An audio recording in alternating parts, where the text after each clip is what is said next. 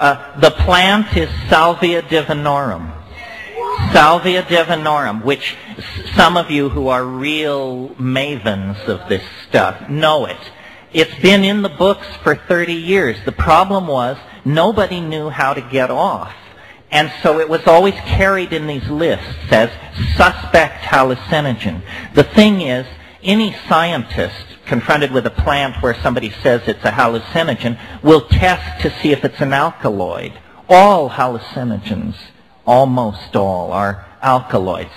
So Salvia divinorum, negative for alkaloids. Doesn't matter. It has a new, unknown compound in it, now known, salvorine alpha. And the interesting thing about salvorine alpha is we have in this country what's called a structural near relatives or cogener law, which says if a compound is a structural near relative, isomer, enantiomer, or stereoisomer of an illegal compound, then it too can be made illegal. Salvia divinorum doesn't fit this description. That means that in order to make this stuff illegal, the government will have to present medical data showing there is something wrong with it. And at this stage, nobody on earth knows the real pharmacological parameters of this compound. So here's the deal. You can grow this plant in a window box, in your apartment, in your backyard. It looks like Joe Plant. There is nothing particularly distinguishing about this plant. And if you have 3 or 4 cuttings, in 6 or 7 months you will have more than you know what to do with. And then I'll just describe how I do it. I'm slightly chicken shit to do the pure compound, which, by the way, you do 300 micrograms. Understand that what that looks like is a grain of salt. A small grain of salt is a human effective dose. It comes on so fast that you have no impression of it coming on at all. You do it, and then after a while you notice that for a long time you have been staring at something incomprehensible.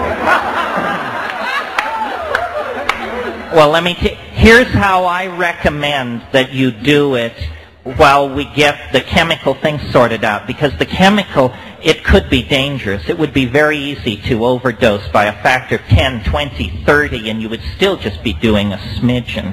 So I say, let's honor the plants.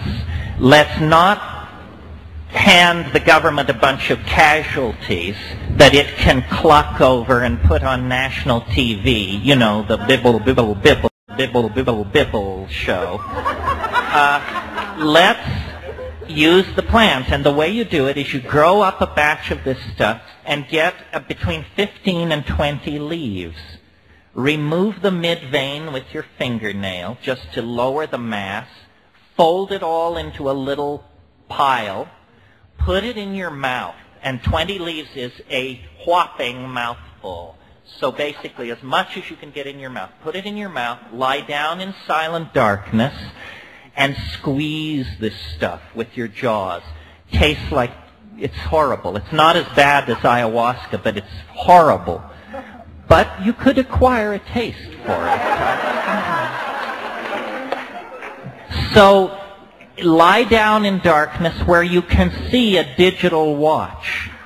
One of these red flashing jobs like a Kmart deal.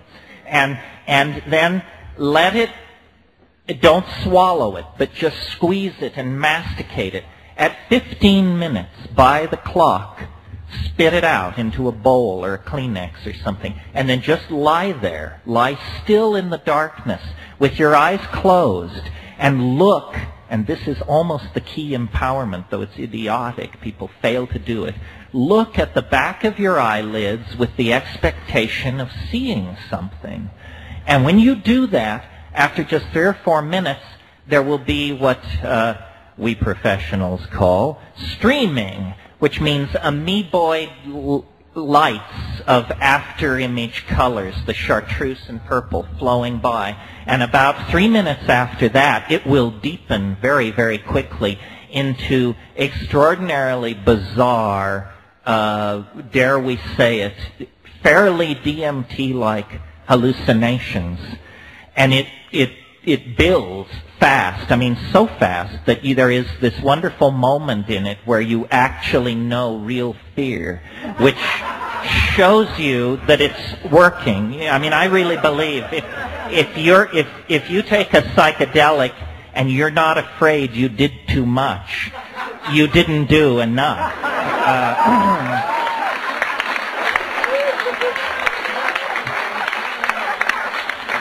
The experience then will unfold over about 45 minutes, and just lie there and look, and it is beautiful. It is beautiful. I mean, I'm a connoisseur of hallucination, and the beautiful, these deep indigo blues, these cerulean blues against blackness that are like neon, and these amorphous Yves Tanguay kind of shapes that are moving and transforming themselves. I mean, I was amazed. I couldn't believe it. I was saying, my God, this is legal. This is legal. And it's working. And it's working. And I am the hardest of the hard heads. I mean, I know people say, you know, here's Taga this lucidum, this will get you off, here's this, smoke this, knick-a-nick, this, something. No, it doesn't. It's not like that. These things are rare. But this one works, and I commend it to your attention and your friends' attention and anyone with shamanic intent. As I say, it's perfectly legal to possess, advocate, the whole bit, yes. Salvia. It's in the genus Salvia. That's the mint family. Sacred to pagans for millennia. Salvia, S-A-L-V-I-A. And then Divinorum, D-I-V-I-N-O-R-U-M. The diviner's mint. Well, yes, let me say something about this that's very interesting. Pardon me? Well, that's what I was going to talk about. It's native from Mexico, so it has no common name in English. In Spanish, it has a very interesting common name. It's called Ojos de la Pastora. Now, the eyes of the shepherdess. What a strange name. Think about it for a moment. First of all, notice that in Christian iconography, there are no shepherdesses. Period. Not one. We got shepherds. You got your shepherds there, Christmas. Not shepherdess? No. So it's called Ojos de la Pastora. Well, then the anthropologist who studied this, Brett Blosser, to whom we all owe a great debt, hail Brett, naturally, these people are Tzotzil and Sotil. They're in the mountains of Oaxaca. And so he said to them, well, yes, Ojos de la Pastora, very interesting, but what do you call it in your language? What do you call it in Tzotzil? And they said, well, we have no name for it in our language. This is very, very interesting. And if any of you have any thoughts or want to work on this, it's inconceivable if these people had used this for centuries that they would not have a local Tzotzil name for it. So he said, why don't you have a name for it? And they said, because our grandfathers were the first to use it. And this, we do not know what to make of it, because Salvia Divinorum is known only from this very indemnified locality in the Sierra Mazateca. Where did it come from? Has it always been there? But these Indians only discovered it 200 years ago? Did it come from somewhere else? And if so, where? Because it's never been located anywhere else on the planet. So this is a great puzzlement.